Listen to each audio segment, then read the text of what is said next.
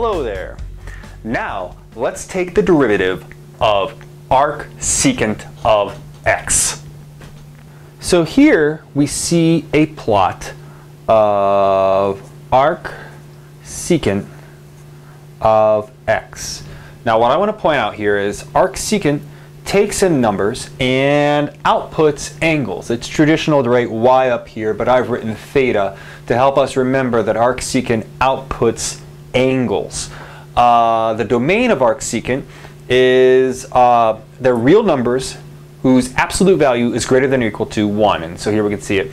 And there's a horizontal asymptote for arcsecant at pi over 2, at the line y equals pi over 2. And if we think about something, let's look at this. Arcsecant is always increasing. Here it's increasing, and here it's increasing. So its derivative had better always be positive. Now that we know what the graph looks like, let's go ahead and actually try to do it. We're going to use implicit differentiation, we're going to use the chain rule, and technically I think we're going to use the inverse function theorem. Now we have arcsecant of x equals theta. Again, to remind us that arcsecant takes in numbers and outputs angles. Now what I'm going to do with this is I'm going to say, well, this is true exactly when secant of theta is equal to x. I really haven't done anything here. All I've done is basically write what this means. And so let's keep on going and let's write this equation down. So secant of theta is equal to x. Now this is equality, so what I can do is I can differentiate both sides. I can write and I'm going to differentiate both sides with respect to x, because look, theta is equal to arcsecant of x. This is a function of x. This is where we're using implicit differentiation. So I'm going to write d over dx of secant of theta. That's equal to d over dx of x. Well, the derivative of x with respect to x, even I know that, it's 1. And the derivative of secant of theta, well, that's going to be secant theta times tan theta times the derivative with the chain rule. Is this chain rule popping this out? D theta dx. Aha. So this means that d theta over dx is equal to 1. I'm dividing both sides by secant theta tan theta. Secant theta tan theta. Now there's only one problem with this answer. I mean, this answer kind of looks like we're done because we just took the derivative of theta. Theta is equal to arcsecant of x, and we took the derivative with respect to x, and we have 1 over secant theta tan theta.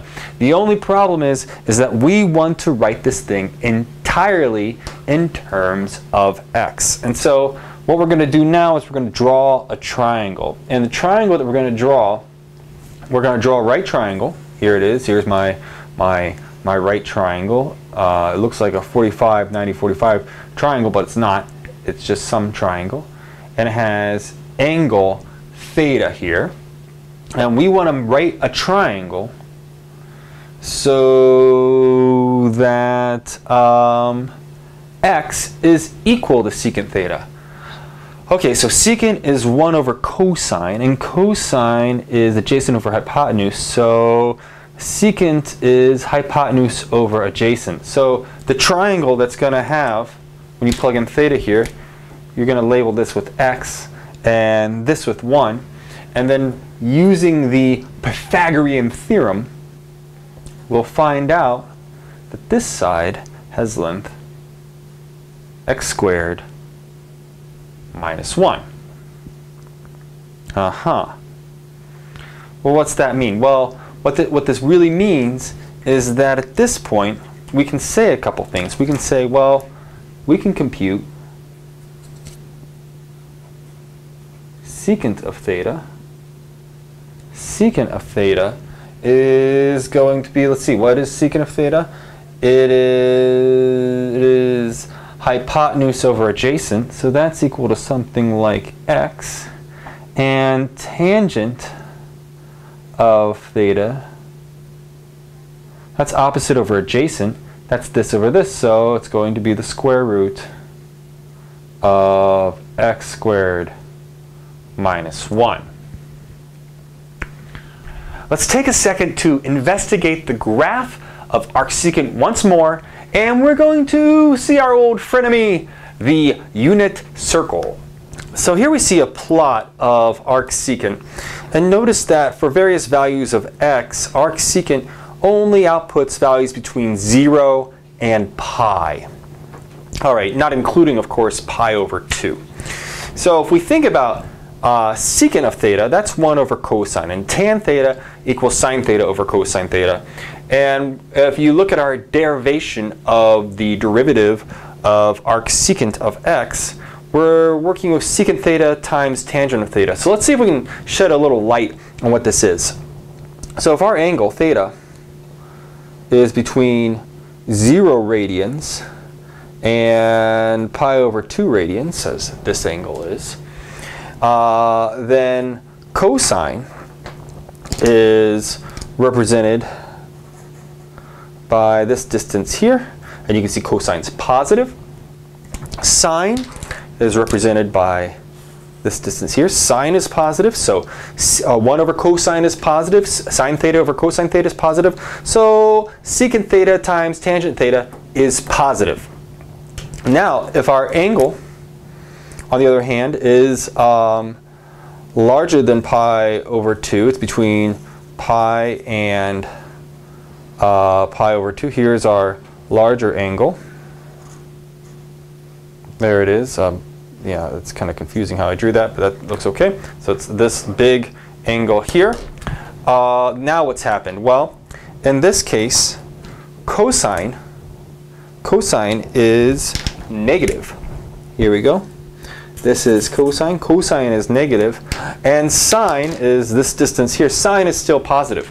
So 1 over cosine is negative, and tangent, which is sine theta over cosine, is negative. But negative times negative is positive, so secant theta times tangent theta is positive. So whenever theta is between 0 and pi, secant theta times tangent theta is positive. So when we get back to our derivative here, and we want to replace secant of theta with x and tan theta with this, we have to keep in mind that for the thetas we're talking about, the ones between 0 and pi, it can never be the case that we multiply these together and get a negative number. And the only way to take care of this, to enforce this, is to write this as the absolute value of x times x squared minus 1. Because what is the square root of x squared? It's the absolute value. So this also has to have the absolute value. And what's theta equal to? It's arcsecant. This is the derivative. So d over dx of the arcsecant of x is equal to 1 over the absolute value of the square root of x squared minus 1. So we've taken the derivative of arcsecant of x. This is one of the more complicated basic derivatives of calculus. All right, time to do some more math.